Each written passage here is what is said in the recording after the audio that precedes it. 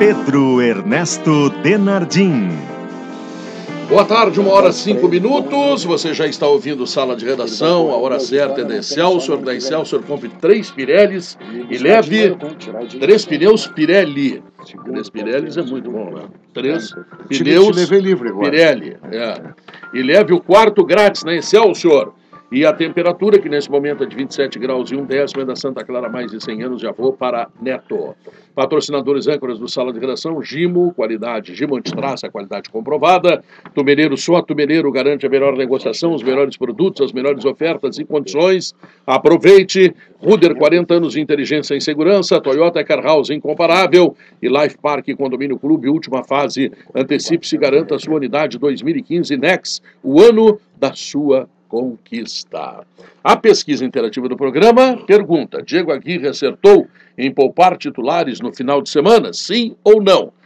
Não esqueça, a interatividade, né? Sempre em nome da Vilela Brokers, que é empresa especializada na compra e venda de empresas, mais uma marca do Grupo Vilela. Sala 360 no Twitter, no Facebook, no Instagram, @Novo Sala. E o WhatsApp é o 51 prefixo 9503-3848. Quem gostou dos seus times, que por favor, que se manifeste.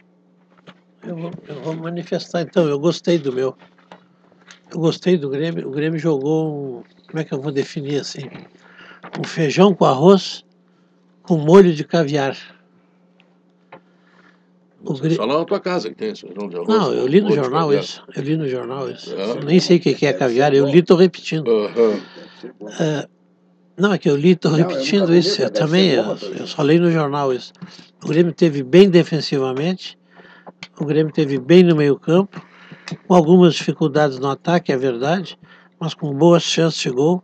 E depois que marcou o gol no Juventude, o Juventude não teve nenhuma oportunidade mais, porque tinha tido uma ou duas antes. Uma ou duas no máximo. Teve uma de uma grande defesa do Marcelo. Aliás, o Marcelo Groy, assim. Mas foi antes do gol, né, Pedro? Foi antes do gol. Foi antes do gol. Não. Depois do segundo tempo, o Juventude teve 4 cobranças de falta. Daquela lotérica, assim, que na intermediária tu mete lá dentro da área para ver se faz o gol. E não conseguiu cabecear nenhuma, não teve mais nada, não teve chute, não teve nada, absolutamente. É que o zagueiro jogou muito bem, né? O Rodolfo jogou muito bem. Não, o Jeromel jogou, a zaga teve muito bem, a dupla de zaga. O Cacalo, eu achei que o lado esquerdo da defesa do Grêmio, e olha que ali ocupa um jogador que eu admiro muito, que é o Marcelo Oliveira. Mas ali o Juventude teve por 3 ou 4 oportunidades uma arrancada do lateral esquerdo dele, se não me engano o nome do rapaz. Helder, lateral direito. Helder. Já jogou no Inter. E ele sistematicamente bateu. No Juventude ele vai bem. O lateral esquerdo do Grêmio. E não cheguei a perceber isso, João, porque eu achei que a zaga foi bem. A melhor notícia de todas para mim foi, especialmente no segundo tempo, a muito boa atuação do Juliano. O Juliano retomou as suas boas atuações anteriores. Mamute de novo jogou entrou. A nota triste do jogo, que não tem como não acreditar, uma falta de sorte, a um descaminho do destino do rapaz ter se machucado. Isso é o Ramiro. Que coisa, é um prejuízo grande para o Grêmio, porque o Grêmio agora, para o restante da competição, que azar. Perde 2 titulares do meio campo. Não, perde 2 titulares. Não, o Ramiro volta o ano que vem. São 6 meses fora. 6 meses. Depois mais fisioterapia. Engraçado que o lance é um lance que ele está tentando voltar para a lateral direita, porque ele sentiu que a bola ia para lá. E ele pisou mal, né? Ele caiu pisando mal. Eu achei até na hora que era tornozelo. Aí, não, é joelho. Joelho. Ele trancou na grama. Achei que era tornozelo, que ele tinha pisado, que ele pisou mal quando caiu. E o gramado ele pisou num buraco, Guilherme. Ele teve azar. Ele pisou num buraco. E é ruim que isso é triste que isso aconteça com um jogador como o Ramiro. E a outra coisa boa. Abnegado, que é um cara que, além de ser um bom jogador, de ser um cara de multifunções e tal. É verdade. A outra coisa boa do Grêmio. Tem um aspecto familiar, Cacau, se tu me permite, que é espetacular. O pai dele, o Gilney, ele assiste todos os jogos junto com o filho. Todos os jogos do Grêmio. Então, ele tem um hotelzinho lá em Canela, lá, Eles são de lá? Sim. O Gramado, Canela ou Gramado? Gramado. Gramado. E ele larga o hotel, né, e vai atrás do filho, onde o filho for. É um negócio realmente interessante, porque quem tem esse apoio de família já está com meio caminho andado na vida, né? A outra notícia boa para mim do Grêmio... Eu me lembrei do Cacalo naquele lance. Da lesão? Porque ele saiu e voltou. Eu digo, não é hora de dorzinha. Mas só que não era dorzinha. Era ligamento. Era ligamento. Não, e ligamento é bravo. Mas eu ia dizer que a outra notícia boa do Grêmio foi também uma retomada da boa atuação do Luan no segundo tempo. Ele andava meio omisso, ele andava meio esquecido, meio não participativo, e no segundo tempo ele se movimentou, ele prendeu a bola, ele ficou muito tempo com a bola, não dando oportunidade aos adversários. Então, em atuação individual, essas duas para mim sobressaíram. Mas quando o coletivo vai bem, como foi o do Grêmio, não dá para dizer assim, olha, alguém foi muito mal. Se o coletivo vai bem, a meu juízo, significa que todos jogam de médio para bem. E eu quero, Guerrinha, eu quero aqui e exijo que vocês e os ouvintes reconheçam a minha grandeza. Como tu é grande, João. Estou reconhecendo. Sou obrigado a reconhecer que o Douglas jogou uma boa partida. Jogou bem. Ele deu uma enfiada de bola que o Brian Rodrigues cabeceou para fora, que foi realmente... Mas é o que eu disse da outra vez. O cara pode não estar nas condições ideais físicas, não ter a idade que tu deseja, mas a bola do pé do Douglas, ela sai redonda. Pois é, mas aquele tipo de... O que eu digo, Zé, é que aquele tipo de jogada qualificada, ela não pode ser uma por partida. O jogador protagonista, Fernando, o jogador pensador do jogo, o articulador, ele tem que ter aquela jogada qualificada mais vezes durante um dos 90 minutos. Não pode ser uma só. Eu gostaria de ver o Douglas, que eu reconheço que está jogando bem, no Campeonato Brasileiro com dificuldades maiores. Porque o time do Juventude ontem, na minha opinião, foi decepcionante. Mas o Douglas vem jogando bem algumas partidas. Já. Mas eu quero ver na dificuldade. Né? Mas eu acho que, eu volto a dizer, é ruim com o Douglas, vai ser pior sem o Douglas.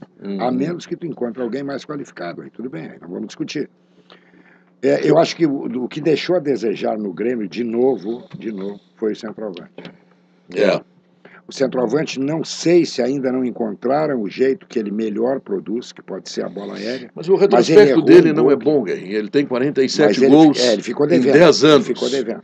Então ele não tem, digamos assim, ele não é um jogador que vem com o retrospecto.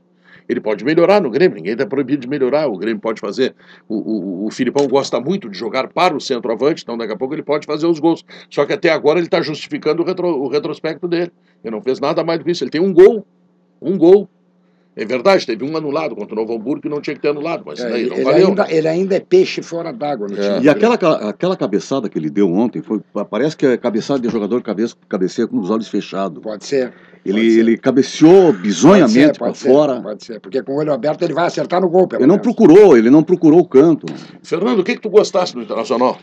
Eu acho que eu procurei me informar sobre a escalação, né? E o Inter foi escalado exatamente em cima da característica do adversário. Bola aérea, corpo a corpo, constante, jogo viril, né? Jogo de gauchão. E o que eu vi foi isso. Um time, né, que se propôs a jogar daquela maneira, alçando bolas para o Rafael Moura, acabou saindo o gol dessa forma.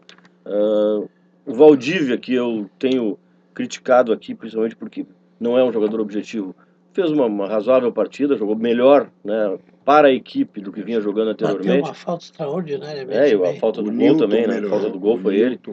O Newton melhorou muito. Então eu vi que o processo defensivo internacional melhorou muito em relação a si mesmo. Né? Eu que sou um fiscalizador dos processos defensivos das equipes, o Internacional vinha muito mal. E ontem sábado jogando com 2 volantes, o Newton saindo um pouco mais do que o Nico, teve um processo defensivo mais sólido.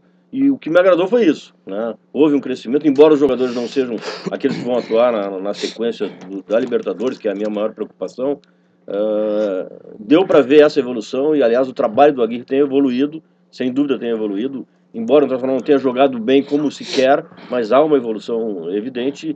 E a proposta para aquele jogo era isso, era marcar o adversário nas suas principais características, que era a bola aérea. Acho que a grande notícia do Inter foi o centro médio, o Newton, né? Ele recuperou a forma física, ele teve piques extraordinários, ele sabe jogar, ele sabe chutar. Ele comprou uma falta que a bola explodiu no peito do Martini, que é um negócio fantástico. Né? Nós elogiamos o Marcelo Groi aqui, né? Sim. O goleiro Internacional fez uma defesa extraordinária. Uma defesa extraordinária. Para mim foi a do tipo dessas do Marcelo. Sim, na cabeçada do Papa, né? Defendeu, bateu na trave. Ele fez duas, e aí a bola caiu na cabeça do centroavante, ele levantou e tirou a bola da cabeça do centroavante. Mas tem outra coisa, na minha opinião, que tem que se considerar, que é o fato das condições do gramado. Sim, né? o gramado que possibilitou, que levou àquele tipo de futebol. Porque é complicado tu tentar fazer uma jornada mais técnica. Complicado não, impossível. Quase impossível. Eu tinha, por exemplo, uma réplica do Vesúvio na lateral intermediária do Zé. O Internacional, só para te... Eu acho que o gramado contribui, concordo, mas o que mais contribui é a qualidade do adversário. Vou te dizer por quê. Porque o Inter jogou nesse mesmo gramado há 20, 25 dias atrás e jogou bem. No mesmo gramado, ganhou de São Paulo com gols de Alex, lembra que errou até pênalti o Alex? Jogou bem aquela partida. O problema maior é que o Inter enfrentou um adversário mais qualificado, que fez do jogo uma Copa do Mundo, que não poderia ser diferente, porque a chance era lá, não é aqui, não. Né? Que complica tudo. E segundo lugar, o Inter está desentrosado. O Inter está com dificuldades para chegar. O Rafael Moura, que foi... chamado numa única bola aérea, que marcou o gol, jogou de novo sozinho no meio de 3 ou 4 caras, cara. O esquema do Internacional vai matar o Internacional. Vai matar o centroavante, vai morrer de fome. Essa é a dificuldade. O Inter enfrentou um adversário que fez uma Copa do Mundo num gramado que era ruim para os dois, não era do Brasil, o gramado também. E o Internacional teve dificuldades. Doutor. Por quê? Porque cada jogo é um time. Certo? Primeira coisa, que eu acho que é um equívoco isso. Mas o que eu acho que é uma coisa boa da gente conversar aqui, eu continuo ouvindo e diante do fato de eu ser muito leigo nesse assunto, eu não contesto, eu aceito o fato de que isso decorre, que essa alternância de escalação e tal, né, decorre de uma convicção, de um planejamento convicto da comissão técnica. Mas será que é só o Inter que está certo nesse planejamento? Não, o Corinthians jogou com seus titulares, o Cruzeiro jogou um clássico ontem com seus titulares, joga amanhã já na Argentina. Os times que estão envolvidos... O Atlético também jogou com os titulares. Joga com os titulares. Esse é o problema, porque tu entrosa o teu time. Nós estamos em abril. Mas eu concordo, mas eu estou ouvindo... Quer dizer, todos nós, em tese, concordamos. Não pode jogar na Libertadores. Todos nós, em tese, concordamos, mas o que vem... A explicação que vem decorre de um planejamento estratégico, Eu quero saber, porque se fala muito em futebol europeu, se fala muito, né, na coisa mais moderna. É isso, porque, sabe? Acho que não. Sabe o que eu sempre achei disso? Eu sempre achei que essa decisão, ela sempre foi tomada de forma empírica. Quem decide isso é o diretor, é o presidente, é o treinador. Quem tem que decidir sobre a capacidade de jogar ou não jogar com um time titular as duas competições é o preparador físico. O preparador físico é que tem que dizer: a equipe está em condições de enfrentar 2 jogos por semana. Mas ele pelo isso menos é prudente. Ele isso pelo menos é prudente ou não é muita prudente. Atenção. Pois é, mas eu nunca ouvi. Normalmente é assim. O treinador faz de acordo. Hoje tem um exame. Mas para rua, hoje tem um exame que é feito que mostra secar, que eles chamam, né? Pelo sangue. É um exame de sangue. O nível de fadiga do músculo, é isso? O limite. Quem não está lesionado, mas pode lesionar. O que eu quero dizer, Fernando, que é apurada nesse exame. O que eu quero dizer é o seguinte, é que o preparador físico tem que dar o veredito técnico. O jogador fulano tem condições de jogar, ou não tem. Mas dá o veredito. É assim, mas é assim, João. Técnico físico, tu quer dizer? Sim. Dá, mas sempre dá. O treinador sempre pergunta... Técnico ou científico? Sim, o treinador sempre pergunta, e aí, o fulano pode, tá bem? Não põe para jogar que o cara vai estourar. Mas Mas isso é não vem assim. pra rua. Mas acontece isso. Então que Vem, diabo de mas planejamento é esse? Não, mas é assim, João. É A assim, comissão acontece técnica isso. hoje é formada por fisioterapeuta, por preparador físico, pelo carraveta, que Fisio- faz a primeira fisiologista. preparação. Então os caras se reúnem e Então definem, não tem o olha, que discutir. Então não tem o que Mas será- discutir. mas será- Essa decisão tá é se discutindo baseada é o mérito num da parecer coisa. técnico. Não, João, tá se discutindo é o só tem a mérito. se discutir baseado nos outros clubes que estão com Não, duas mas competições. João, é que esse diagnóstico que é feito, ele é um diagnóstico que tem uma elasticidade. Ele, assim, esse jogador poderá sofrer tal ou qual problema, e aí é o treinador que avalia se ele vai querer deixar o jogador fora ou não. Né? E o Aguirre tem, por tendência, fazer isso. E eu soube que, na história dele como treinador, ele costuma fazer isso nas equipes em O que treina. treinador avalia Entendeu? correr o risco ou não. né? Correr o risco ou não. Mas ele tem todos os elementos Porque e aí não ele... pode, não pode ser só o Inter que corre o risco e que tenha os exames tão apurados que possa fazer o que está fazendo. Ou então Não, outra decorre coisa uma que- convicção, Claro, estratégica. Os outros isso. clubes que estão envolvidos, e estão bem envolvidos, por sinal, eles utilizam titulares sempre. É, mas não que dá Vamos pra- ver não dá aonde pra vão afastar. chegar. Bom, mas tudo bem, Guerrinha, mas Porque os clubes Mas que não. ganharam Libertadores privilegiaram a Libertadores.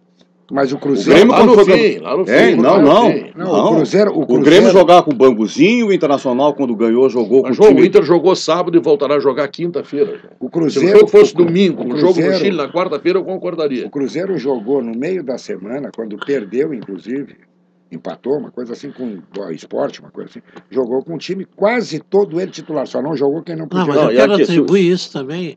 Não vamos deixar a direção de fora disso. Pelo menos as experiências que eu tive, o treinador sempre consultava a direção, sempre trocava ideia com a direção. Não era uma decisão tomada à revelia dos dirigentes do clube.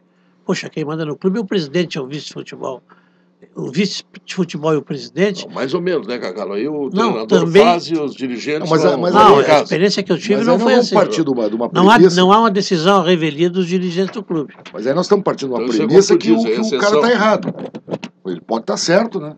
Por isso que vai trocar ideia. A ideia dele, em suma, é utilizar todo o elenco ativo dele e deixar os caras Não, sempre deu na pra ver que ativa. o Essa é a Diego Aguirre ideia. está procedendo dessa forma. E ele tem o grupo na mão, como se diz, Por causa porque ele disso. está usando todos os Por causa jogadores. disso, exatamente Ele não está isso. preterindo ninguém, todos jogaram, já 21 jogos, 21 Exatamente times Mas diferentes. está fazendo isso com o apoio da direção. Sim, claro. Com tá o fazendo apoio com da direção. E até nós podemos projetar uma classificação do Inter para a sequência do campeonato. Fatalmente vai ter que ter uma decisão política, porque se o Grêmio classificar, e eu acho que o Grêmio classifica, teremos grenais, e no meio dos grenais de decisão, teremos jogos para Libertadores. Aí não só fase classificatória, mas mata-mata. Não, e E teremos, fa- não, e e- teremos um fundamental aqui, que é o É o Strongest. Strongest. E que é falar fundamental. em Grêmio classifica, não sei se induzido pelos jogos do meio da semana, eu esperava muito mais do Brasil de Pelotas e do Juventude.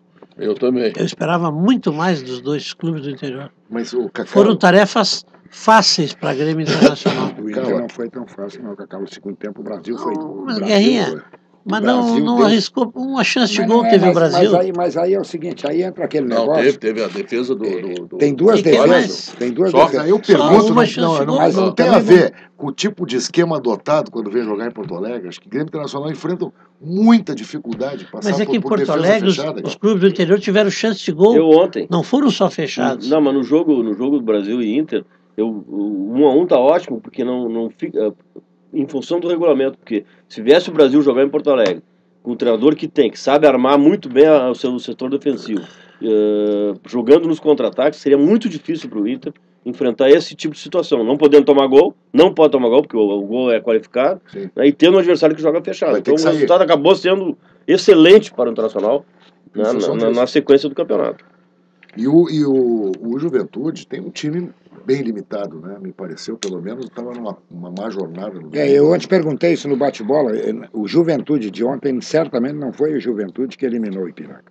Não foi, Guerrinho. Não foi. Juventude de ontem não marcou o Não Maicon. foi. O Juventude para eliminar o Felipe Ipiranga Bastos, no Colosso jogo da Lagoa inteiro. tem que Buraco jogar no mal. meio do campo de Se não, mas Juventude. sem tirar o crédito do Não, mas tu tem- Grêmio, que jogou tem que muito analisar. bem ontem. Não jogou muito bem. Eu É que o achei. Grêmio ontem no segundo tempo, depois do 1-0, O Grêmio tomou conta do jogo. o meio campo aberto, o Grêmio ficou fazendo rodinha, trocando passe, trocando tarde passe, inteira. trocando passe. É que a proposta de jogo do Cruzeiro e do Novo Hamburgo foi uma proposta de ficar atrás, o que causa muita dificuldade. E dá também a oportunidade do contra-ataque, que foi como o Cruzeiro jogou contra o Internacional. Uhum. Né? Ao contrário, ontem o Brasil teve que propor o jogo. Principalmente porque tomou um gol e aí teve que sair de trás. E aí eles já têm mais dificuldade de propor o jogo contra o adversário que está fechado. Foi o que aconteceu ontem. O Grêmio fez um gol e aí o Juventude forçou, mas não conseguiu entrar, não conseguiu penetrar porque não tem qualidade para penetrar. O Grêmio administrou, segundo tempo O Grêmio administrou melhor e a dramaticidade do jogo do Grêmio foi menor. Não, o Grêmio não teve dramaticidade nenhuma. Nenhuma. Fora Porque lá no ficou trocando passos. Porque lá no jogo do Brasil não teve a dramaticidade que teve no meio da semana, porque o jogo não era decisivo. Também. Porque senão teria sido.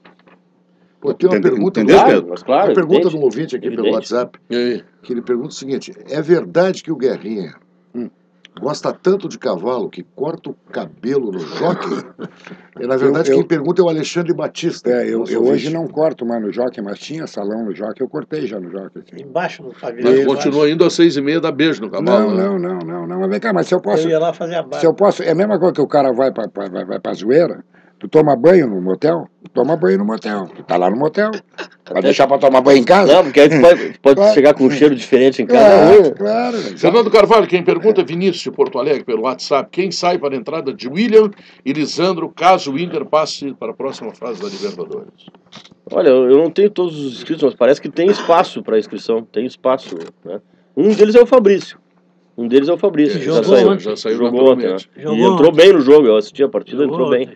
Um deles, com certeza, é o Fabrício. Depois tem o Alisson Farias. Que vão sair? Sai o Bruno Gomes. Tá escrito. Sai o Fabrício. Vai entrar o Jefferson. O Jefferson já está escrito. Não, o Jefferson tá. E tem mais um para São 3 vagas para você. O Ademir Pereira está fazendo uma pergunta bem interessante. Fernando Carvalho, seja sincero. Finalmente, uma vez na vida, né? Okay. Você vê futuro para o Inter na Libertadores? Eu acho muito difícil, uma competição muito difícil, né? Pelo que a gente estava observando anteriormente, o Inter não tinha encontrado uma equipe, uma forma de jogar, não tinha compactação defensiva, eu achava muito difícil. Agora estou um pouco, assim, esperançoso em função do que eu tenho visto. Mesmo com o Corinthians, com Boca, com outra turma. Mas a esperança de torcedor, ela não termina. Se bem que o Corinthians ganhou no apito agora da Ponte Preta. Foi no apito. Foi uma talhada.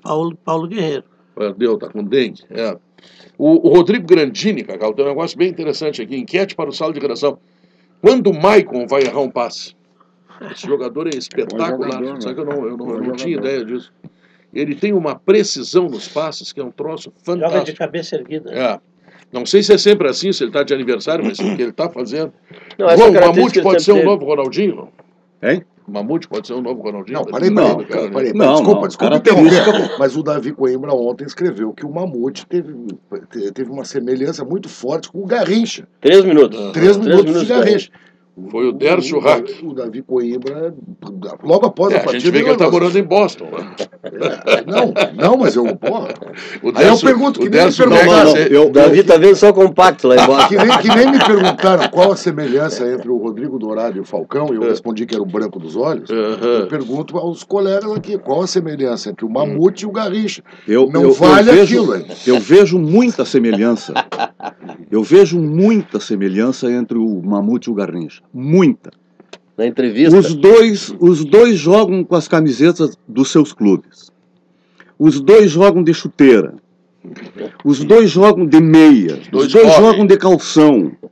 Os dois têm 2 pernas e 2 braços. Quer dizer, é uma semelhança enorme entre o Garrincha e o Mamute. Porque o Garrincha não tinha as 2 pernas. Ele tinha meio parecido com... Então responde essa aqui. Era torta, mas era perna. Então responde essa aqui, Thales. Pedro, com a tua licença aqui. Se houvesse clima, com a tua licença, eu ia perguntar se o Matthew e o Tyson são a mesma coisa. Não, deixa pra semana que vem. Thales, de Florianópolis, pelo WhatsApp.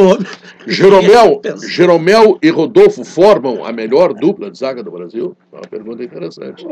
Não há um comparativo ainda preciso para se fazer. Jogaram uma boa partida ontem, mas sabe como é que é, né? Jogaram bem. Mas o ano passado eles jogaram contra times do Campeonato Brasileiro e foram uma dupla, são 2 jogadores espetaculares. No ano passado... O Vianney, que não está aqui hoje, tá dodói, aquela tia, ele sempre diz o seguinte: o Inter não tem zaga. Um discurso assim que eu até não concordo muito, mas uma coisa eu concordo com o Vianney: a zaga do Grêmio é imensamente superior à do Internacional. No ano passado os 2 foram muito bem, a defesa do Grêmio foi Não sei se foi a menos ou se foi uma Menos das vazado. menos. Mas a gente precisa considerar que o Grêmio deste ano será diferente do ano passado. Vai O ter um Grêmio não volante vai jogar menos. com 3 volantes. Aham. Toda vez que tu protege muito os zagueiros, a tarefa dos zagueiros fica menos complicada. É. Menos complicada. Então vamos ver. É como diz o João. Ainda vamos dar uma esperadinha, estão Mas jogando. o Eles Luiz se Felipe- afinam. Eu acho que é a melhor dupla do Grêmio, a melhor que se afina. O Filipão Mas deve a estar melhor do preocupado, Brasil, Gaí. O vamos Filipão devagar. deve estar preocupado, porque o Ramiro era Claro, titularíssimo no claro, Grêmio. claro. É homem de confiança. até. Titularíssimo. E o Christian também, por óbvio. Claro. Agora, a comparação do Mamute com o Ronaldinho me parece, com todo respeito, muito imprópria. Porque são jogadores de características completamente diferentes. O Mamute é um jogador que tem uma força equilibrada. O Ronaldinho era pura técnica. Pura técnica. Isso, Mas não dá para comparar, né? Não tem comparação. Não dá. Não, eu só faço a seguinte pergunta. Tu acha que o Mamute poderá ser o melhor jogador do mundo em algum momento? Não. Já foi o melhor jogador do torneio de Toulon. Não, outro tipo de jogador. Não, ele é um jogador precioso. Jogador que tem força, joga em pé. Eu acho isso no atacante uma coisa extraordinária. Joga em pé, o cara bate nele e continua em pé, faz a volta, progride. É um jogador agudo. O Thiago de Cachoeirinha faz uma pergunta muito intrigante e que é uma dúvida que eu tenho. Diz ele: Gauchão engana bobo. Inter empata com o time da Série D, Grêmio ganha apertado do time da Série C. Como será no Brasileirão? Eu tenho... Não, mas os dois são da mesma série. É aquela velha história, Deus dá o frio conforme o cobertor. Quando há exigência, conforme o cobertor. Adoniran Barbosa. Tá, mas eu imagino, João, tu era guri ainda quando o Inter ganhou o último Campeonato Brasileiro, perfeito? Era. E o Grêmio, tu era adolescente. Não, o Grêmio ganhou o último Campeonato Brasileiro há 10 anos atrás. 96? Não, agora Não, em 96. 2000 e quanto? O João está falando da Copa do Brasil. Não, tô falando do Campeonato Brasileiro da Série B que nós ganhamos. Vamos de novo, 96, faz 21 anos, tá? 21 anos. Tu era adolescente. Corria atrás das gurias. Hoje tu é um velho, quase brocha, esse troço todo. Mas naquele tempo, corria atrás das gurias, esse troço todo. Então, eu imagino, eu penso, né, eu sonho com a ideia de que o Grêmio Nacional entra no Campeonato Brasileiro para disputar título. E eu não tô vendo isso, cara. Não tô vendo isso. Tu disseste, com relação a mim, tu disseste bem, né? Quase. Quase. Eu sou o seguinte, ó, digamos que tu pode me comparar com o Douglas. Eu já não tenho aquele vigor, mas bobear, eu faço um lançamento. Tu é homem de uma jogada, pelo menos, ou só? Uma bola só. Uma bola só. O que tu acha, mestre Zé Vitor Cassiel? Grêmio Internacional no Brasileiro tem chance de ganhar? Aí eu vou concordar com o João, cara. Eu acho que isso, o Campeonato Gaúcho não é parâmetro para nada. Provavelmente Mas a gente não vai... para ver se está mal, acho que sim. Não, para corrigir sim. Para corrigir sim. Mas o que eu ia dizer é o seguinte, dificilmente ou impossível de acontecer num jogo de Campeonato Brasileiro disputar uma partida de futebol nas condições que o Internacional, por exemplo, disputou sábado. Sabe, eu tenho a impressão que no Campeonato Brasileiro, com todo respeito ao técnico Rogério Zimmermann, se a 1 minuto de jogo o técnico já está gesticulando, incitando e dizendo que está sendo prejudicado, isso acontece no Campeonato Brasileiro, o cara vai para a rua. Então, várias coisas tem que se considerar para saber que no Campeonato Brasileiro não são esses times, podem ser até as mesmas escalações, mas não são as condições que eles vão encontrar para disputar o Campeonato Brasileiro, que é disputado em condições muito mais civilizadas. Eu acho que a dupla Grenal vai figurar no Campeonato Brasileiro, principalmente pelo que eu tenho observado das outras equipes, né? Se nós observarmos aí, o Corinthians, que sábado ganhou no apito, realmente, deveria ter sido empate o jogo. Houve um gol mal marcado. Mas todos os jogos se disputou, ele não está disputando o Gauchão, ele joga contra o Santos, joga contra o Palmeiras, ele não perdeu esse ano. Eu estou analisando a qualidade que eu tenho visto nas outras equipes. Então o Corinthians está muito bem. São Paulo? O São Paulo não está bem. Não tem bala, né? Não, tem bala, mas não está bem. Tá? É um time que pode perder para o Inter e para o Grêmio. O Corinthians é mais difícil, tanto aqui como lá vai ser difícil ganhar do Corinthians. Gostei do Atlético Mineiro, eu assisti o Atlético Mineiro, que jogou com 10 todo o segundo tempo, jogou contra o Cruzeiro ontem, jogou muito bem. Temos um quarto para ganhar do Cruzeiro, do Novo Hamburgo, tem que ir para os pênaltis, Fernando. Aí vem o sei lá, inventa um médio aí, a Ponte Preta, vem jogar aqui, faz uma retranca, é melhor que eles ganham o jogo. Mas o que eu acho é que como é que eu vou te dizer, esse confrontamento, ele é diferente.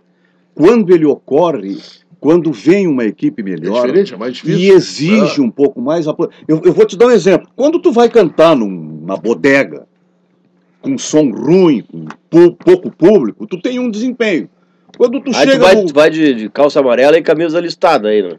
O cara não pode se apresentar assim. Quando tu vais cantar ou te apresentar num teatro com a qualidade de som maravilhosa, o Alex do Ibaitá está dizendo que o Boca Brava está vestido de Strongest. Já está começando a secar quinta-feira. Não é Strongest, amarelo e preto são as cores do time da minha infância, do Esporte Clube Uruguaiano. Jogar com essa calça amarela também. Amarelo e preto, calça negro da Baixada. É bom tu explicar porque ninguém sabia. Tá? Muito obrigado pela explicação. Não, se não sabiam, eu vou dizer mais uma coisinha. Ficam comparando com o Grêmio, com todo respeito ao Grêmio Bagé, ficam comparando com o Grêmio Bagé, com o The Stone. Eu só quero dizer o seguinte, lá do Esporte Clube Uruguaiana... Quando for fazer show em Bagé, os caras vão... Lá do Esporte Clube Uruguaiana, saíram o Lara e o Gessi. Só isso. Foi de lá do Esporte Clube Uruguaiano. Novo Gimo Antitraça Aerosol, seguro e de fácil aplicação em armários, closets, gavetas e prateleiras, sem cheiro e sem necessidade de remoção de roupas e outros objetos. Gimo Antitraça, a solução para as traças que danificam suas roupas e livros. Gimo Antitraça, a qualidade comprovada. Tubeneiro, só Tubeneiro garante a melhor condição, tudo em até 24 vezes iguais, com o primeiro pagamento em até 90 dias. Consulte, hein? Ninguém facilita tanto.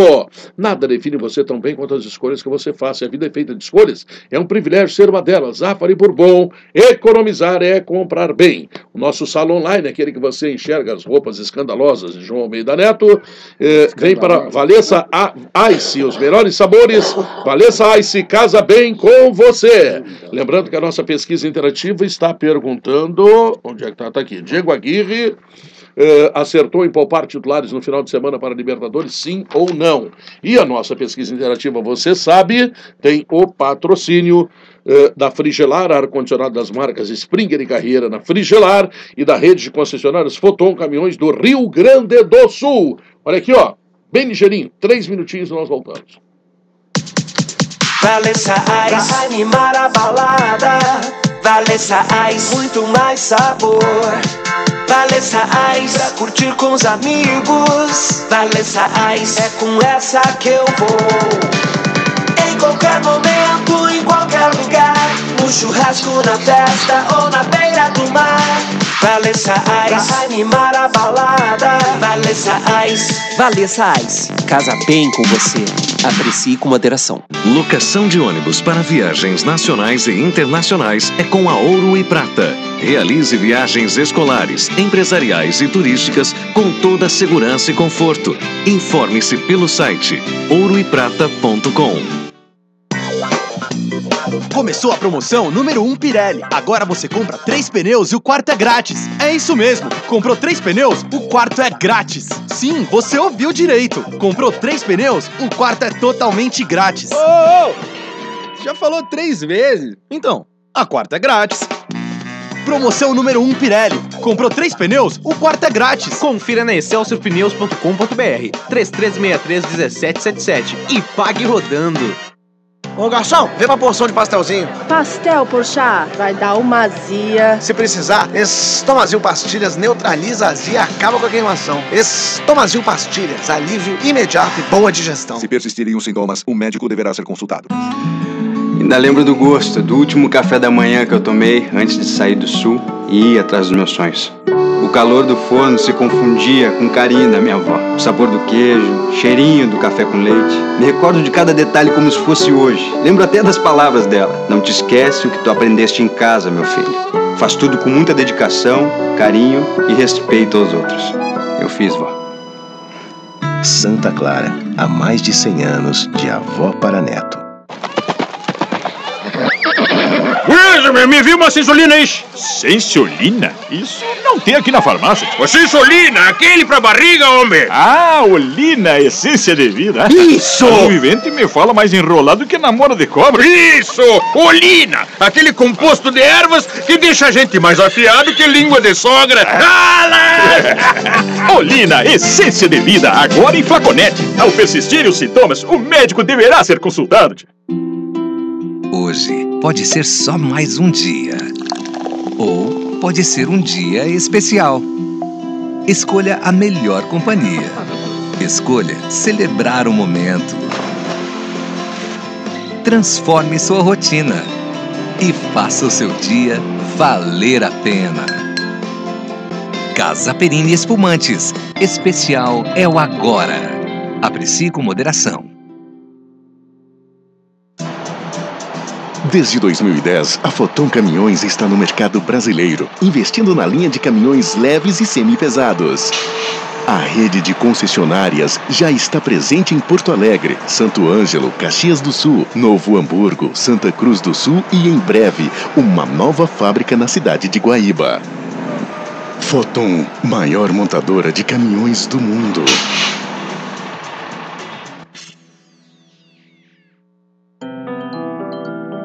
Depois que você morrer, seu coração pode continuar batendo. Seu pulmão pode continuar respirando. Seus olhos podem continuar vendo. Mas a sua voz, infelizmente, não pode continuar sendo ouvida. Então avise a sua família. Só ela vai poder falar que você é doador de órgãos. Diga que sou doador. Uma campanha RBS TV.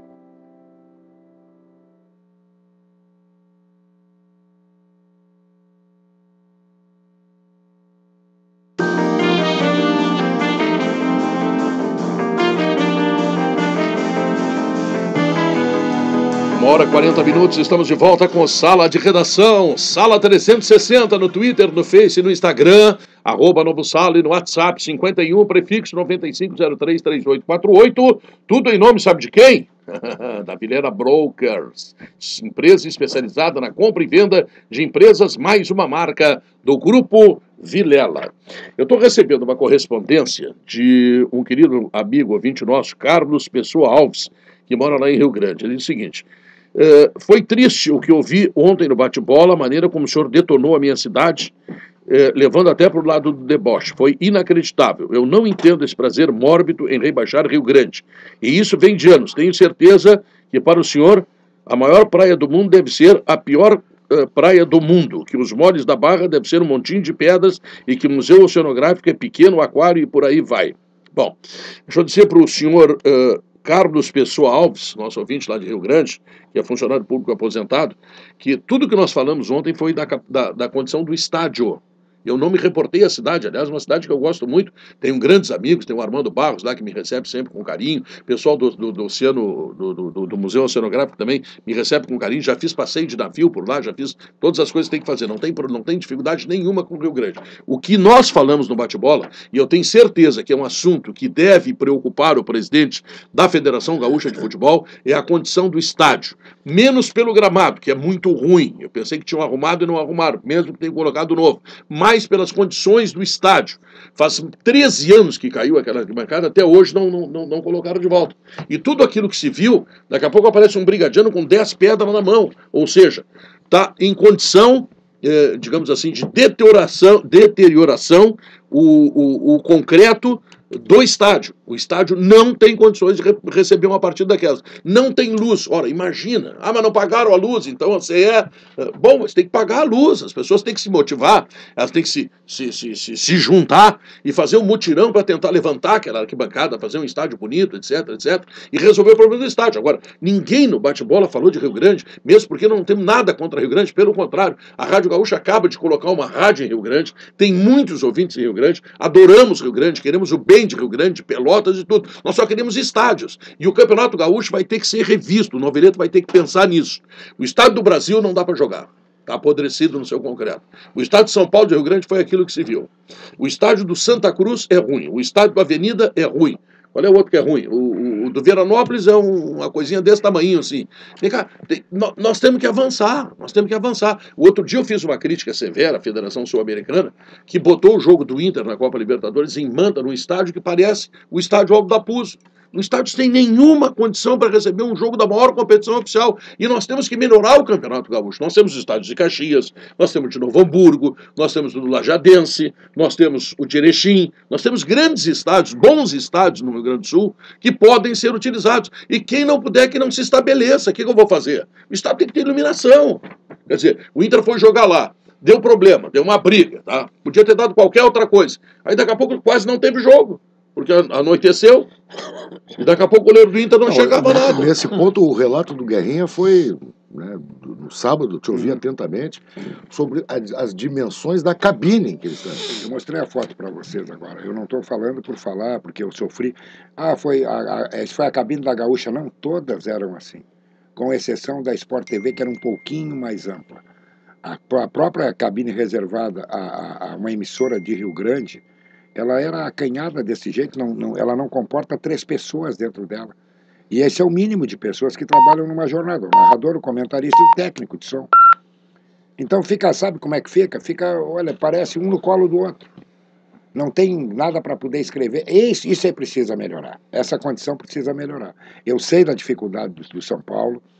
O São Paulo lutou muito para fazer um gramado, inclusive, que era horroroso. Já dá para jogar futebol, ainda não é o ideal, mas dá para jogar futebol. Mas ele precisa avançar. E tem 7, 8 meses aí para avançar, porque o gauchão do ano que vem, o São Paulo está dentro. Ele está classificado. E o que é bom o São Paulo ter um estádio legal, um gramado bom? Ele vai tirar proveito disso. Marcar os pontos que ele precisa para continuar na elite. Não, e ele tem grande torcida, ele pode botar até as 12 mil pessoas e não consegue botar 5, porque não tem estádio. Não é que nós estejamos culpando o São Paulo pelos acontecimentos, não.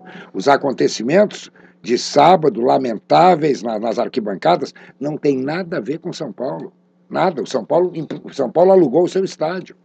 Aquilo lá foi bronca da torcida do Brasil com a brigada, entendeu? Da torcida, desculpe, de alguns poucos caras que precisam serem eliminados da torcida do Brasil, que é maravilhosa. É maravilhosa. Ela empurra, ela dá show, mas tem lá uns 50, 60, esses aí tem que banir. Por quê? Porque o Brasil vai pagar um preço daqui a pouco de jogar uma Série C fora do Bento Freitas. E o Brasil não pode jogar fora do Bento Freitas. Na Zona Sul só tem a Boca do Lobo, né? Hoje só tem a Boca do Lobo. Não, tu imagina se o Brasil classificar para a final, vai jogar onde? Não, onde vai jogar o Brasil? São Leopoldo, não vai hoje pela manhã me ligou o dirigente do Pelotas, meu querido amigo, pediu para não ser identificado, eu vou respeitar, dizendo o seguinte: parece que o Pelotas tem culpa. O Pelotas não tem culpa de nada. O Pelotas fez o estádio dele, aluga para quem quer. É como ter um apartamento. Eu alugo se eu quero, se eu não quero, eu não alugo. O Pelotas não quer alugar. E é um direito que o Pelotas tem. E aí, o Brasil não pode jogar no Bento Freitas. O Sérgio Stifman agora está me mandando um torpedo aqui, dizendo que a torcida do Inter atirou a primeira pedra. Não é isso que nós estamos discutindo. Não é isso. Todas as torcidas têm marginais. Todas. A do Brasil, a do Grêmio, a do Inter, de qualquer time. Escolhe que tem. O que nós estamos dizendo é o seguinte: que o estádio não tem condições. E claro, que os vândalos deveriam ser presos. Se quiser prender, é uma barbada. A televisão mostrou tudo. Só que ninguém prende ninguém aqui no Brasil, né? Antigamente as federações requisitavam os estádios.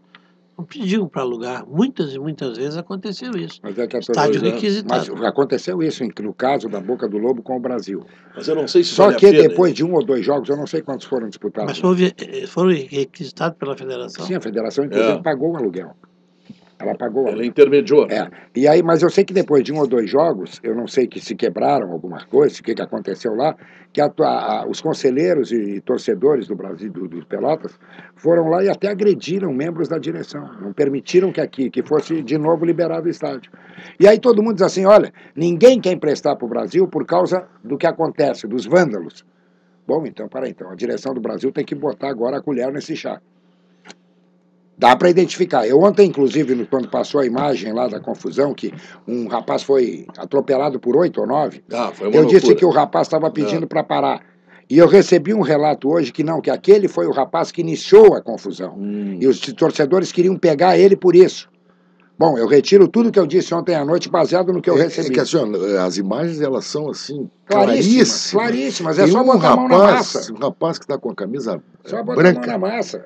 Cara mais alto, assim, com a camisa branca, que bateu em quem apareceu na frente dele. Depois e dava discurso. Depois do jogo, eu fui ao vestiário do Brasil, dar um abraço no meu amigo Rogério Zimmer. Ele estava mais calmo daí. Não, estava... E até o Rogério me disse isso: Guerrinha, nós não podemos jogar a Série C fora da Boca do Lobo. Do Bento Freitas. Do Bento Freitas. Nós Mas não tem que podemos arrumar, jogar, né? porque é uma desvantagem enorme, já vai ser complicado chegar. E nós não vamos ter o campo? Ele tem razão. O fator local é fundamental. Mas daqui a pouco o Brasil vai perder o fator local. Então que trate de extirpar esses caras que estão prejudicando para que o Brasil possa jogar na sua casa. É porque nós tivemos durante muito tempo o culto do fator local como aquele caldeirão. Né? Hoje em dia não é mais assim. Hoje em dia os estádios são praticamente neutros. A torcida tem que agir no gogó. Sim, mas é isso a é única civilidade, maneira, né? mas é a única maneira que tem. Pô, nós sediamos uma Copa do Mundo há pouco tempo e a gente não aprendeu nada. Não é possível. Aprendemos isso. pouco, é Não verdade. é possível. É verdade, tem gente que lamenta até hoje que a Teve Copa um do Mundo cara foi que do tirou Brasil. uma barra de ferro. Não. Uma barra de ferro. Sim, aí teve ter... um outro lá com a cabeça tirou mais fria, a barra de ferro da que mão disse dele. pra eles, olha, eu não quero ir ao teu velório, larga esse bagulho, rapaz. Mas foi na frente da Brigada Militar. Os caras se apoderaram de uma Claro, barra que fazia parte a bronca do Brasil com a Brigada tem muito a ver com a não liberação da boca do Bento Freitas. Com a falta de conforto também. Não, né? que a Brigada não deu condições ainda, porque acha que faltam algumas coisas, ela deve ter os motivos dela, e isto acirrou a bronca. Não, mas Guerrinha, a Brigada nesse ponto tá certo. Não, eu não estou tirando a razão. Sabou uma parte da arquibancada. Claro, mas eu estou dizendo... Você não vai botar milhares de pessoas ali para morrer. Eu concordo, eu estou dando o motivo da bronca. Daqui a pouco a Brigada está nos perseguindo. Tem condições de jogar lá? A arquibancada tem condições de receber gente? Não, não tem. Então a Brigada está certa. Mas é o que eu tô dizendo. Ontem, por exemplo, o Grêmio disputou uma partida no Alfredo Jaconi. O Alfredo Jaconi, se não me engano, por um acidente que ocorreu automobilístico, uma pessoa parece que... um cidadão morreu. Infelizmente veio a falecer e tal, mas a arquibancada do fundo, né, atrás da goleira, ela estava interditada. E eu não vi nenhum ato de vandalismo, a não ser uma hostilidade ao Lucianinho, que foi uma coisa que me envergonhou profundamente. Eu até fico pensando assim, qual é o cidadão em sã consciência que consegue hostilizar o Lucianinho, pô? Primeiro tem que ser peitudo. Que é o jornalista esportivo, do Rio Grande do Sul, mais querido. E segundo, tem que ser muito injusto, porque o Lucianinho é um cara simpático, e tá dando afável. E tá dando voz ao torcedor. Exatamente. Dá voz ao torcedor. Mas também foi a única, porque foi um jogo que transcorreu dentro do campo, que é bacana de ver. Não, né? foi legal. Fora esse incidente, aí não teve mais nada. O Antônio, lá de Rio Grande, pelo WhatsApp, diz assim, estou contigo, Pedro. Rio Grande tem um grande polo naval e poderia dar uma força pro Leão. Podia as empresas lá se mobilizarem, um dá, 100 sacos de cimento, o outro dá 5 caminhões de areia e constrói uma arquibancada, quer dizer, mobiliza. O Escobar lá, que é o presidente, poderia fazer uma campanha de mobilização. A Rádio Gaúcha, que agora está lá em Rio Grande, com sua emissora local, pode ajudar nesse sentido, para que Rio Grande possa ter o futebol que merece, com uma grande torcida que tem o São Paulo. Para sediar os jogos do clube mais antigo do Brasil. Exatamente. Lá nasceu o futebol. Todo respeito a Rio Grande. Olha, uma cidade muito querida. A Zona Sul gosta muito de futebol, Pedro. Gosta. Eles vão ao estádio. Pelotas, Brasil, São Paulo, Rio Grande, os caras vão ao estádio. Eu recebi hoje também que o São Paulo, nessa trajetória dele aí, nunca colocou menos de 3.000 pessoas no estádio, em jogo nenhum dentro do estádio dele. Inclusive na segunda divisão. Né?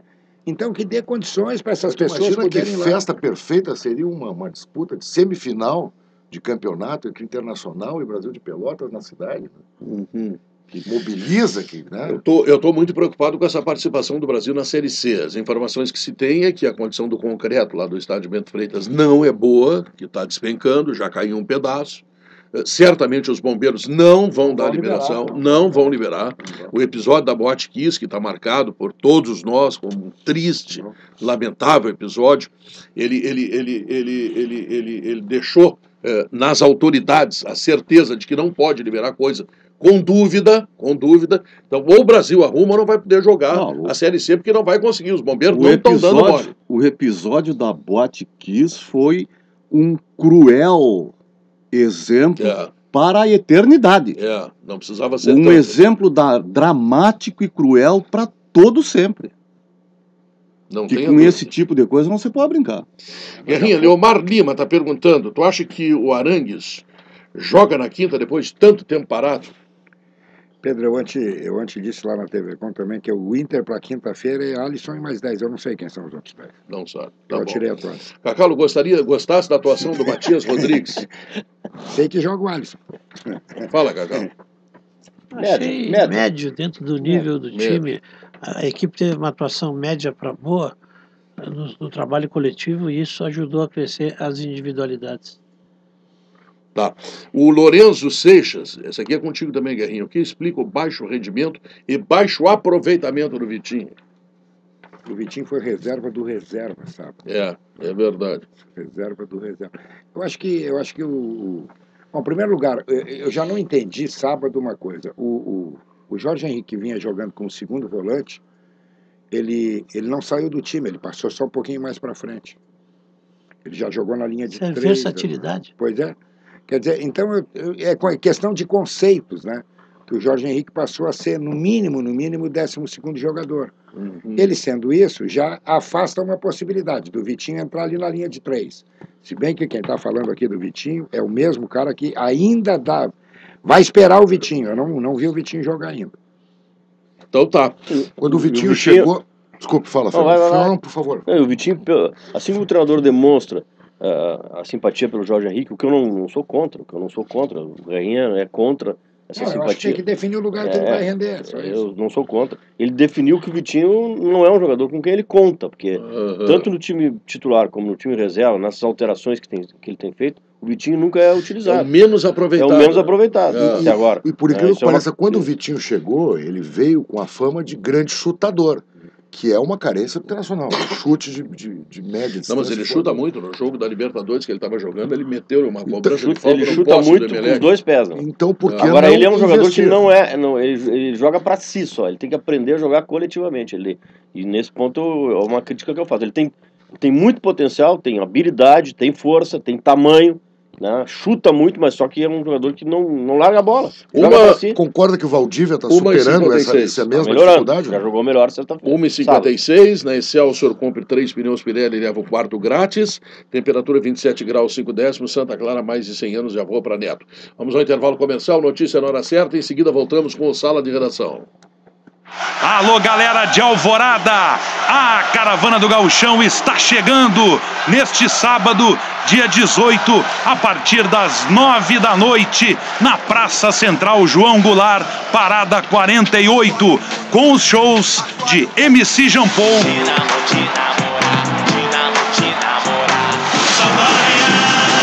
e Banda Saldanha. Tá todo mundo convidado, classificação livre, entrada franca. É a última caravana de 2015. Oferecimento com máquinas agrícolas, SafeWeb, segurança da informação e Zé Pneus, mais que empresa, uma família. Promoção Rádio Gaúcha. Atenção, atenção! Só a Tumeleiro garante a melhor negociação, garante os melhores produtos, garante grandes ofertas e as melhores condições para construir, reformar e decorar. Confira: piso porcelanato Portinari 60x60 classe A, R$ 34,90 ao metro quadrado. Piso vinílico Decorface, R$ 29,90 ao metro quadrado. Aproveite o crediário Tumeleiro, tudo em até 24 vezes iguais com o primeiro pagamento em até 90 dias. Ou paguem até 10 vezes sem juros no cartão Tumeleiro. Consulte. Com CD Tumeleiro, ninguém facilita tanto. Ah, filho, não foi essa educação que eu te dei, não. Ô, mãe, o que eu fiz? Você, passando direto nos pedágios a viagem inteira. Ô, mãe, eu tenho Connect Car, aí eu não preciso ficar lá paradão na fila. E ainda ganho desconto no combustível. Uf. Eu vou falar pro seu pai. Ué, mas é verdade. Ah, eu sei, ó. Vou falar pra ele colocar esse Connect Car também. Connect Car deixa sua viagem muito mais rápida. Você não pega fila no pedágio e nem usa dinheiro. Instale o seu no Posto Ipiranga. Connect Car, o mundo se abre com ele. Tem sempre um jeito de pegar a informação da Gaúcha. Siga no Twitter, @RDGaúcha. Minuto Simers. O programa Mais Médicos colocou 10 vezes mais cubanos em São Paulo do que no Acre, Sergipe ou Mato Grosso. Eles não foram para onde havia carência, mas para onde estavam os votos. O governo Dilma gasta 40% do orçamento pagando juros a bancos e menos de 4% com a assistência à saúde dos brasileiros. Tudo isso para lembrar o Dia Mundial da Saúde. Sindicato Médico do Rio Grande do Sul. A verdade faz bem à saúde. Procurando ar-condicionado? Aparelho de qualidade é na Frigelar. O menor preço é sempre Frigelar. Tem que ter tradição. Na Frigelar, com certeza. Eu quero uma empresa especializada em ar-condicionado. Em Porto Alegre, todo mundo já sabe. Ar-condicionado das marcas Springer e Carrier é na Frigelar. frigelar.com.br ou 3314-8977.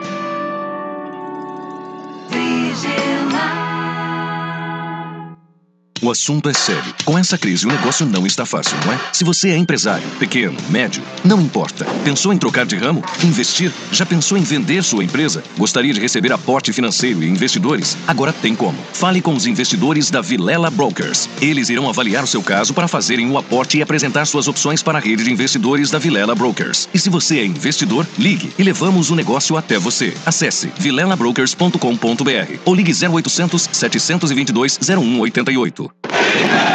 Colorado, quer saber como assistir ao jogo do Inter no melhor lugar do estádio? Envie um e-mail para promo@rdgaúcha.com.br respondendo: por que o Inter merece ganhar o próximo jogo? 3 sortudos ganharão ingressos para assistir ao jogo no Skybox do Beira Rio, com acompanhante. Confira o regulamento no blog Promo no Ar. Apoio Beira Rio Premier Club. Promoção Rádio Gaúcha. Unimed, cuidar de você. Esse é o plano. Notícia na hora certa. 2 horas.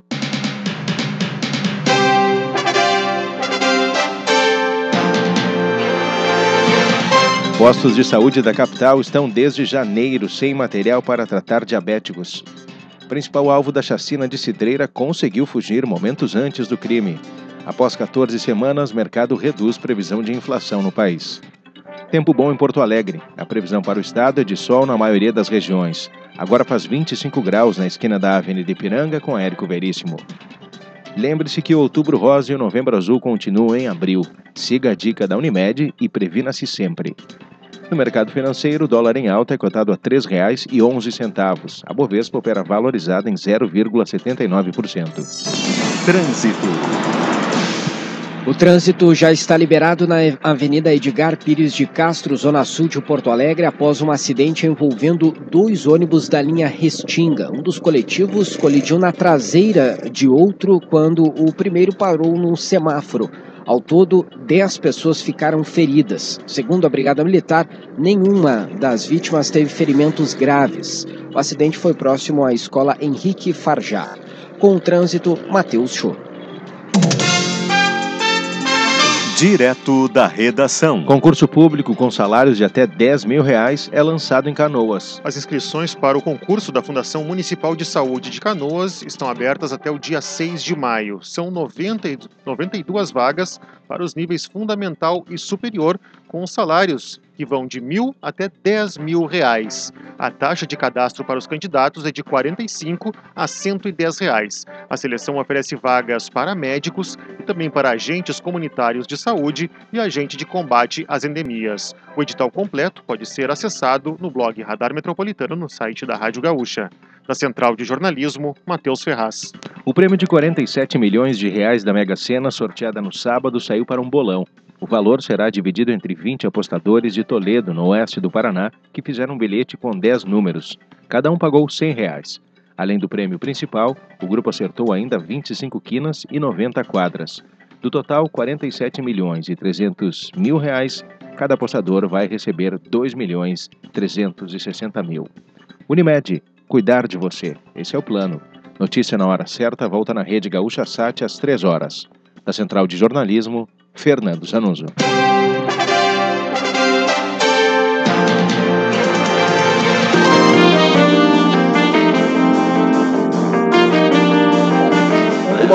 Uma hora não, 2 horas mais 3 minutos, estamos de volta com o Sala de Redação. Lembrando que o Sala 360, no Twitter, Face, Instagram e arroba Novo Sala, e o WhatsApp no 51, prefixo, né? E 95033848, o número para você participar. Em nome da Vilela Brokers, empresa especializada na compra e venda de empresas, uma empresa do grupo Vilela. Manter a segurança enquanto dirige depende das suas atitudes. Se o pneu furar, por exemplo, não pare. Dirija-se a um posto policial mais próximo ou a um local mais movimentado. Ruder, sua confiança faz nossa força. Ligue 3235-7000. Etios tem a tradição da Toyota na sua garagem com a melhor classificação de consumo de combustível. Faça test drive na Car House, Sertório, Padre Cacique, Novo Hamburgo. Car House incomparável. Felipe Lerment, feliz pelo WhatsApp. E o Cebola, quando vai jogar? Isso é uma contratação que o Grêmio fez que pode dar problema, né, João? Porque o rapaz tem contrato, tem Copa América, tem seleção, tem lesão, tem suspensão, tem 4 empecilhos e aí? É verdade, tem toda a razão. A relação custo-benefício pode não ser positiva para o Grêmio, né? Mas ele foi ver o torneio de cavalo lá na Espanha. E aliás não está sendo, pois é, mas e aí? Tá bom, claro. Vai piorar a lesão, nem curar a lesão, ver o torneio de cavalo. Que ele foi. Aliás, isso eu acho um troço legal nesse cara aí, ele é um cara com estreita ligação à cultura rural. Porque ele é muito ligado em Uruguaiana, não tô brincando. Não sei. Eu sei que esses dias... Embora seja Uruguai e a fronteira não seja com o Uruguai, ele vai seguir do Uruguaiana. Ele e o Chico Alves são os 2 caras famosos de Uruguaiana. Mas não é cavalo de corrida. Não, é cavalo crioulo. Não é crioulo. Mas agora, depois que entrei pro Sala de Redação, eu tô passando de viagem por eles. O único jalde-negro campeão gaúcho é o Grêmio Esportivo Bagé, em 1925, do Pedro Guterres Nunes. Significa dizer o seguinte... 1925, os caras atavam um cachorro com linguiça e o cachorro não comia porque não sabia o que era. Sim, mas o teu time foi campeão gaúcho quanto? Meu time é um timezinho lá da cidade, a gente disputa lá. Quando o Tatu, aquele foi chutado pelo centroavante. Não, eu... No ângulo, Tatu. Não, eu tenho Tatu na gaveta. Sabe quem é que é metido com cavalo? Só deixa eu dizer que eu tenho um carinho profundo pelo futebol de Bagé, que é expressivo na fronteira. Expressivo. Maior que o nosso de Uruguaiana. Santana do Livramento. Maior que o de Santana do Livramento, que já é maior que o de Uruguaiana. Quem fala que teve fumaceira em Rio Grande no sábado nunca viu um jogo. O problema de Uruguaiana é que é muito longe. Os caras não querem jogar com o Uruguaiana porque é muito longe. Pedro, eu queria fazer um campeonato protesto. argentino. Eu queria protestar aqui, posso fazer um protesto? Verdade. Pode tudo. Não, eu queria explicar para os nossos ouvintes que estão nos assistindo pelas câmeras, que esse... Sala online. Que esse... Em nome de Valença Aires. Esse moletom preto que está aqui, ele está sendo utilizado todos os dias Vic Vaporub. Todos os dias por mim, em função em função do controle do ar-condicionado que pertence ao doutor Luiz Carlos Silveira Martins, e que se apossou disso, né? Está nos privando hoje, inclusive, de ver a roupa do João de Almeida Neto, que já teve que botar um pala, né? E estão me chamando de tio da Suquita por causa disso. Eu queria protestar. Eu estou usando isso em estado... Vai, Verão. Pede a Suquita aqui. Já que tu é o tio, traz a Suquita. Vai, Verão. O doutor Carvalho, Dourado, Arangue, Jorge Henrique e D'Alessandro, meio de campo do Inter. É isso mesmo? Dourado? É o que... Dourado, Arangues, Jorge Henrique e D'Alessandro. Mas eu não acho ruim. Eu acho que está bem pensado. O Jorge Henrique jogando... E o Newton, jogou tão bem lá em Rio Grande. Não, mas a gente tem que fazer a interpretação do que o treinador vem fazendo, né, Pedro? Ele não vai mudar a ideia que ele tem sobre a postura da equipe em termos táticos e... Então vamos com ele. Não, nós temos que... entre, por exemplo, entre o Valdívia e o Jorge Henrique, entre o Vitinho e o Jorge Henrique para essa partida, eu prefiro o Jorge Henrique, porque é muito... Você não prefere 2 volantes, volantões, marcadores? Mas essa batalha eu já perdi, né? Essa batalha eu já não tenho, tô fora já. Esse jogo eu faria Aquele velho retranqueiro tá fora do debate. Eu perdi pro Aguirre, perdi pro Maurício Saraiva e pro Benfica. Esse jogo aí eu faria o seguinte, eu não sei se... Agora, sério. Amanhã o Benfica dá um discurso. O Inter, eu acho, deduzo, ou seja, Alisson, o lateral é o Hernando porque não tem outro. Não tem outro. Os 2 zagueiros, eu te confesso, juro que não sei quem vão jogar. Não, Alan Costa. Bom, isso é informação ou é conjectura? Não sei. O que a produção trouxe para nós aí. Não, eu acho que não treinaram hoje esse time. Acho que não. Peraí que eu vou juntar os papelzinhos aqui. Bom, o lateral esquerdo ou é Alan Ruschel ou é Jefferson. Vou juntar para ler o que ele quer. Certo? Agora vem aqui o que eu penso. Eu acho que tem que ser o Rodrigo Dourado firme. Newton e Arangues, na frente deles o D'Alessandro, Sacha e Nilmar. Eu acho que fica mais equilibrado. Eu também acho. Tá sem Jorge Henrique. Mas tu muda o time, tu muda o Então, conceito. mas aí tu aumenta até a estatura com o Newton, porque o Newton não vai ser o primeiro eu só volante, estou vai ser o perguntando porque o segundo. Fernando falou que ele preferiu o Jorge Henrique. Então, Não, eu prefiro o Jorge Henrique no banco. Nesse jogo específico. Não, eu tô fazendo, eu tô fazendo uma interpretação do que o treinador vem fazendo, certo? Ele tem jogado com 2 volantes, com 3 meias atrás do centroavante, e aí o Jorge Henrique tem que jogar em detrimento do Valdívia e do Vitinho, que são as outras opções. Agora, se eu tivesse que escalar o time, eu preferia jogar com o Newton no lugar do Jorge Henrique. Ele não vai usar o Arangues na linha de 3. Porque olha aqui, a escalação... O Newton de segundo volante, ele tem uma produção bem melhor. Segundo, ele mostrou que ele está fisicamente recuperado. Terceiro, ele te dá um chute de fora da área, te dá um cabeceio nos escanteios. Te dá bola aérea, aumenta o tamanho do time, fica mais alto. Então, tudo leva a crer que a escalação do Newton, neste momento, não antes, que ele estava mal, péssimo, mas agora ele recuperou aquele futebol que ele jogava no Cruzeiro, então eu escalaria ele também. Pedro, olha só, a produção, através do Felipe Gamba, nos envia uma seguinte, que deve ter visto nos treinamentos, e tem as informações, a seguinte escalação. Eu acho que é a dedução do Gamba. Será que é dedução? Acho que é dedução. Seria Alisson, Hernando, Alan Costa, Juan e Jefferson, Dourado, Arangues, Jorge Henrique, D'Alessandro, Sacha e Nilmar. Os 2 zagueiros? Dois zagueiros, Alan Costa e Juan. Jefferson na esquerda. É porque saiu o Hernando, né? O outro que tem é o Paulão. Aí é o que tem. Jogaria com Dourado, Arangues e Jorge Henrique, sem Newton, portanto. E na frente, depois mais à frente, o D'Alessandro, o Eduardo Sacha e depois o Nilmar. Eu acho que o Hever ainda não tem a condição física ideal. Mas se for baseado no que aconteceu em Rio Grande, dos 2 zagueiros que jogou menos dos 2 foi o Alan Costa. O que mais deixou a desejar nesta partida foi o Alan Costa. Mas e até do ponto de vista técnico, óbvio que o Hever agora, é mais zagueiro que o Alan Costa. Também, se vai jogar, ele não está bem, né? Mas não, aí eu vou dar a mão à palmatória. Se vai jogar o Juan não é pelo lado direito. O Juan é pelo lado esquerdo. Não tem como tu botar o Hever. Não, mas o Hever joga pela direita. Mas ele sempre jogou pela direita. No Atlético Mineiro jogou várias partidas pela direita. Pois é, mas não é o que ele usa sempre Paulão e Hever, Alan Costa e Hever, Hernando e Hever. Ele joga sempre pelo lado esquerdo. Não, o Paulista Jundiaí era o quarto zagueiro. Então, eu acho que o Hever disputa a posição com o Juan. Eu acho que sim, nesse jogo pelo menos. Então não será o Hever, pode ser, ou é o Alan Costa, ou é o Paulão, não é o Hernando, porque o Hernando vai pro lado direito. Não sei. E aí, por isso que eu acho que tem que proteger mais a frente da zaga. Que nesse caso seria o Newton e não o Jorge Henrique. Mas eu tô aqui no estúdio, o cara tá no sol lá, né? Trabalhando. Tá trabalhando. Ganhando pouco, né? Modelo europeu do Aguirre. Tá ganhando. Aqui, ó, Júnior de Santa Maria tem a seguinte situação. Ele vem pelo WhatsApp. Modelo europeu do Aguirre, 25 reservas e nenhum titular. É uma leitura, né? Claro, se não tem titular, só tem reservas. Samuel Quinones, Cacau, será que não está na hora de aproveitar o lateral Raul, destaque na Copa São Paulo? Eu não sei por que esse jogador não foi aproveitado ainda. Eu imagino que seja pela pouca idade.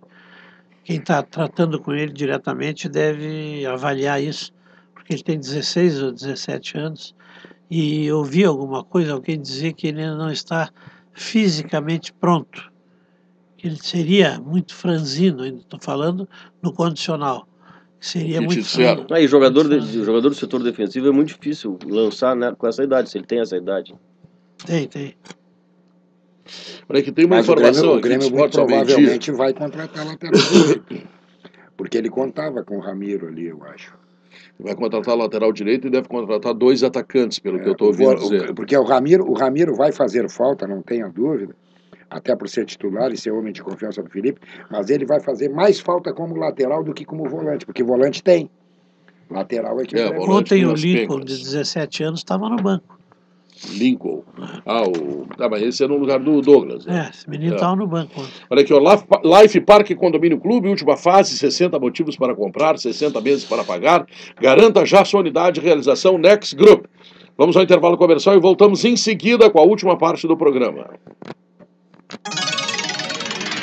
Tem sempre um jeito de pegar a informação da Gaúcha.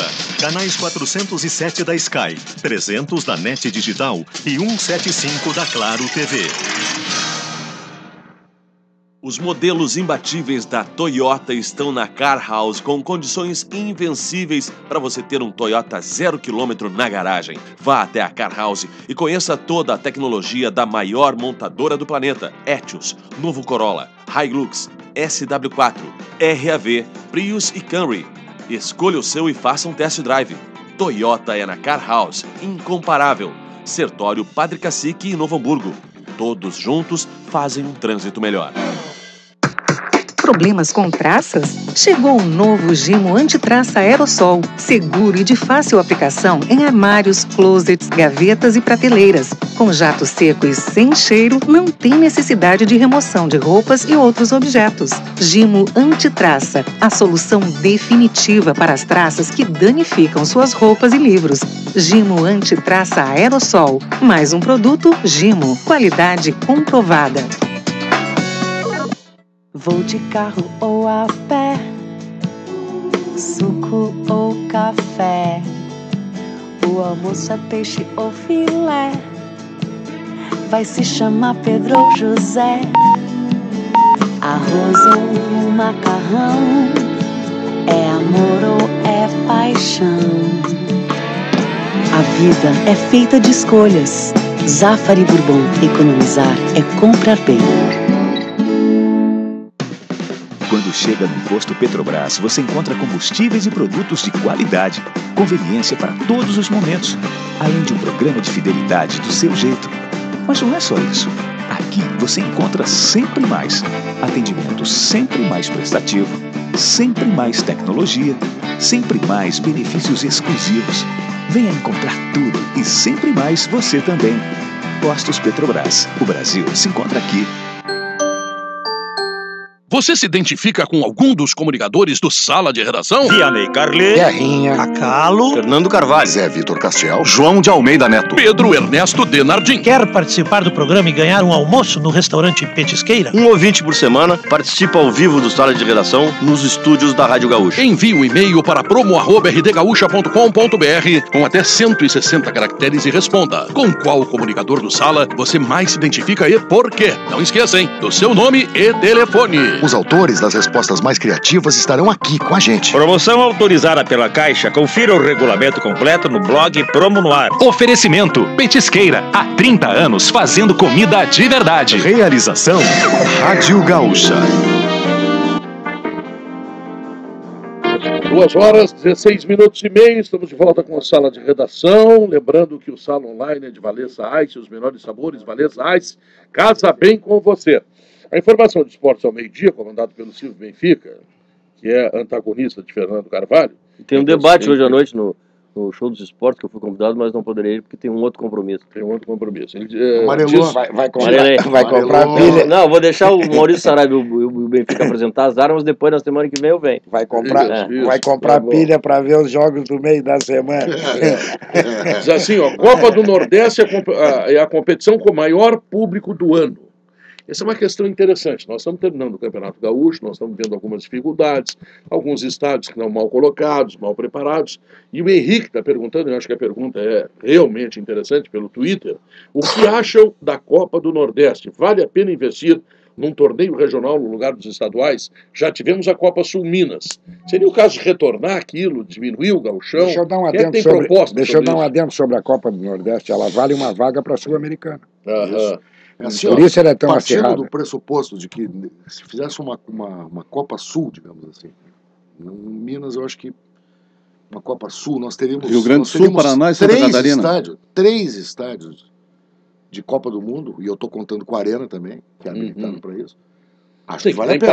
Tem padrão. Acho que vale a pena. Acho que vale a pena. Sinceramente, acho. E aí poderia fazer um campeonato gaúcho menor. Mas aí não ia dar para fazer gaúcho. Eles fazem lá, os baianos fazem, os cearenses fazem, os pernambucanos fazem, mas é muito apertado. Muito poucas datas. Eu preferia, em vez de Copa Rio Grande do Sul, Paraná e Santa Catarina, eu preferia que se fizesse Grêmio, Internacional, Uruguai e Argentina. 2 times do Uruguai, ou 3 da Argentina, 2 ou 3. Seria muito mais interessante. Pois é, mas aí sai do âmbito nacional, né? Não, tu sabe, Pedro, que a única liga que entrou na justiça e que não retirou a ação foi a Liga do Nordeste. E eles, o processo tramitou por um período longo. Eles fizeram, se não me engano, posso até estar errado, fizeram a disputa num primeiro momento com o liminar e depois eles venceram a ação e a CBF teve que aceitar, dentro do calendário, inserir a Copa do Nordeste. Sim, mas tu pode fazer o seguinte, Fernando, tu pode fazer nestas primeiras 20 e poucas datas, que vai até o começo de maio, 9 de maio, começa o Campeonato Brasileiro, 9 e 10 é o final de semana, tu pode fazer uma participação de Grêmio Nacional numa Copa Sul, vamos supor, tá? E eles entrarem num quadrangular final, ou 2 quadrangulares, um com o Grêmio e outro com o Inter, sabe? Do tipo assim, 6 rodadas como foi em 2002. Joga 6 rodadas Grêmio, joga 6 rodadas o Inter, grupo A, grupo B, né? E os 2 melhores vão para o quadrangular final, tá resolvido o problema. Tá entendendo? Então tu faz um gauchão em que os clubes do interior têm todo o interesse de participar desses quadrangulares para os quais eles vão se classificar. Não vai ser uma coisa morfa. Exatamente. E aí tu dá calendário para todo mundo, tu escolhe os estádios que tu vai jogar, né? Tu seleciona os clubes que realmente têm condições de participar, tu dá um upgrade ao futebol. E os que não têm condições, que vão se preparar, tá entendendo? Como tudo na vida, que não tem condições, vai se preparar e num segundo momento vai chegar lá e vai realizar o processo, tá entendendo? Eu acho que é uma boa ideia, mas, enfim, é uma ideia para debate. A Copa do Nordeste é importante que se ouça isso. Tem a melhor média de público do ano no futebol brasileiro. Isso tem que chamar atenção. Tem que e a final vai ser entre Bahia e Ceará. Bahia e Ceará. Há que se levar em consideração também, na Copa do Nordeste, que os times são todos parelhos. Não tem o favorito como tem Corinthians, Grêmio, Internacional, São Paulo. Verdade, lá é um equilíbrio. Então, essa primeira fase do Campeonato Gaúcho seria de times parelhos, que não teria Grêmio Internacional. Eles entrariam numa segunda fase, que são, digamos, 2 quadrangulares. A ideia que eu estou dando, né? O Grêmio num, o Inter no outro. Classifica 3 de um lado, 3 do outro, mas Grêmio e Inter, joga 2 quadrangulares, classifica os 2 melhores e tu faz a final. Mas aí eles reclamam, né, Pedro, que jogam só uma vez com a dupla Grenal, né? O que eles querem aqui é jogar contra a dupla Grenal para arrumar grana. Mas não arruma grana, né, cara? O dinheiro da TV é o mesmo, né? Tem que tirar do dinheiro atual, tem que tirar o dinheiro para remunerar a Copa Sul Minas ou Sul. O Alex Custódio, pelo Whats, uma Copa Cisplatina, boa ideia do Cacalo. Depois, o Inter ganha muito com a renovação do Alex. Essa é uma questão, hein, Guerrinha, que o Alex está para renovar, está baixando o preço. O Inter quer renovar por 1 ano, ele quer renovar por 2,5. Parece que o embrólio não é dinheiro. O embrólio é o prazo, é o tempo. Uhum. E eu até me coloco aí na pele do Alex. O Alex não pode renovar por 6 meses.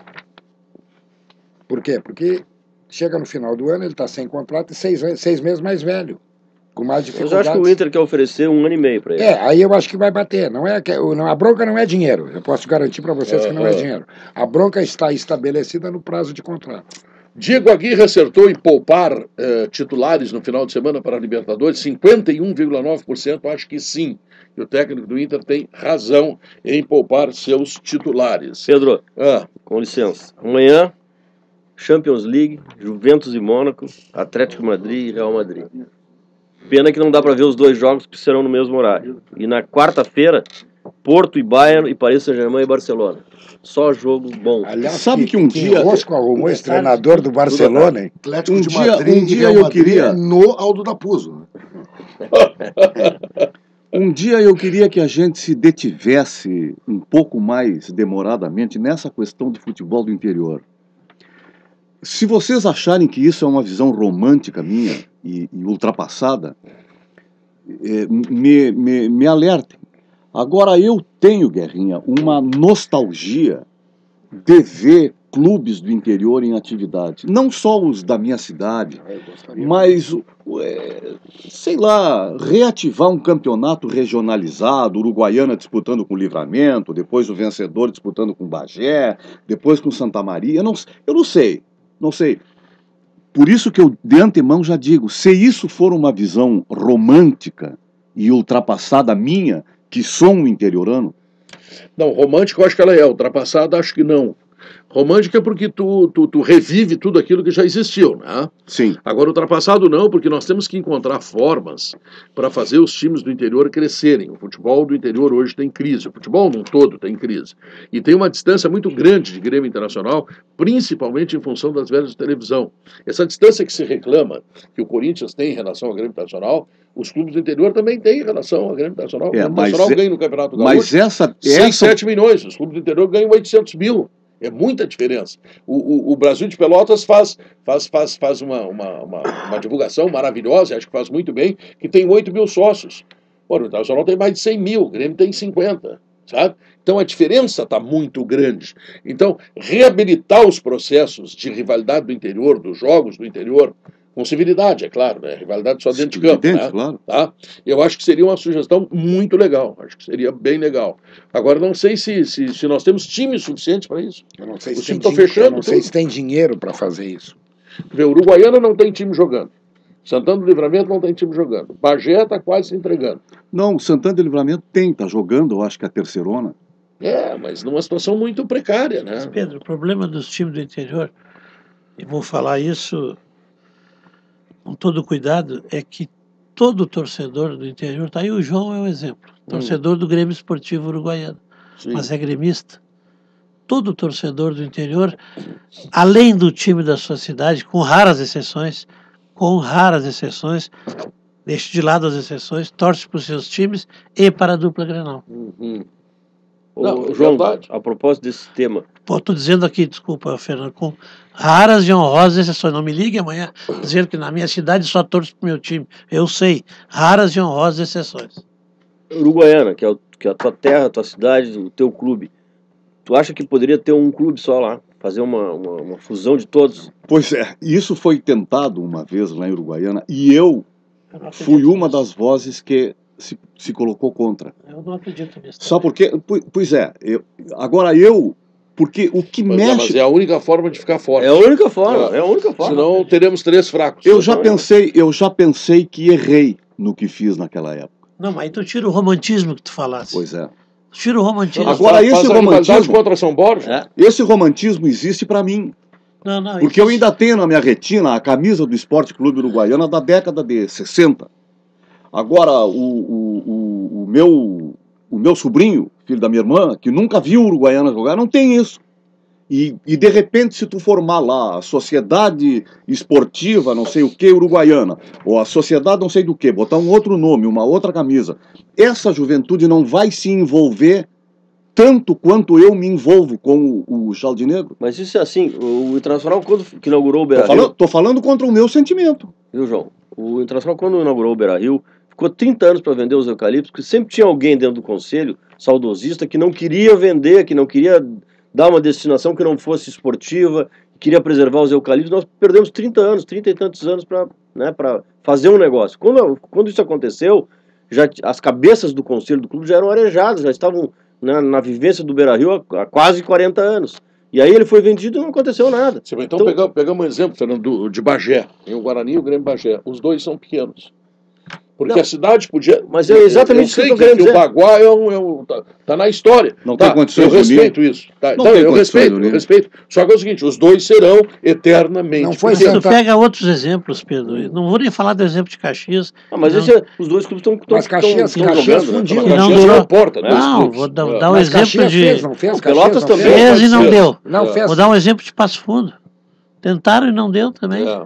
É muito difícil. Santa Maria tentaram. Talvez os caras sejam mais arraigados nos seus clubes da cidade do que juntando torcer para a cidade. Eu concordo, Cacau. Ninguém torce para a cidade, torce para o clube. Só que é muito difícil fazer a fusão e é mais difícil ainda, não tendo a fusão, ter um clube forte num município pequeno. Quer dizer, tu pega Passo Fundo, que deve ter 200 mil pessoas. Mas o clube forte, Pedro, o clube forte dos torcedores do interior é o Grêmio Internacional.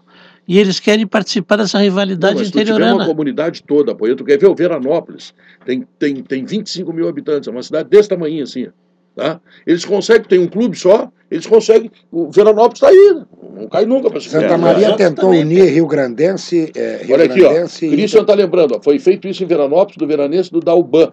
E surgiu o VEC, o Veranópolis Esporte Clube. Está na primeira divisão. O Santa Maria tentou... A minha posição foi muito clara.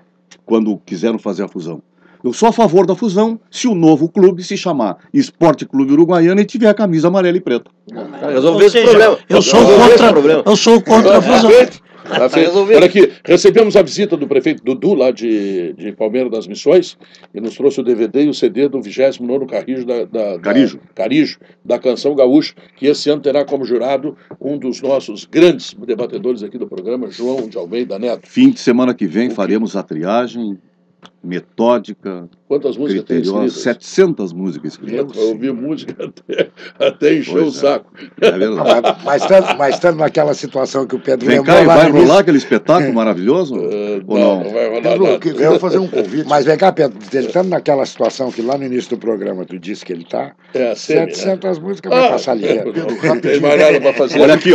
Vamos lá. Olha aqui a rivalidade, como a rivalidade aflora. Já o cara ali mandou um e-mail falando do Grêmio Bagé, que foi campeão em 25, agora já o Maurício, lá de Bagé também, o Grêmio Bagé foi campeão em 25, mas o único time do interior bicampeão é o Guarani.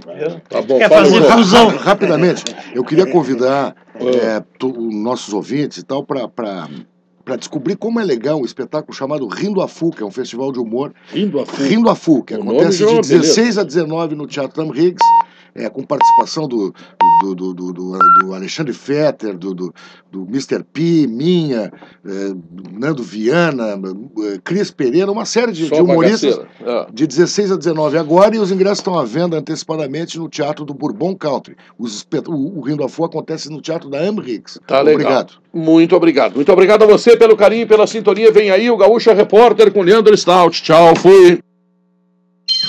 Sala de Redação.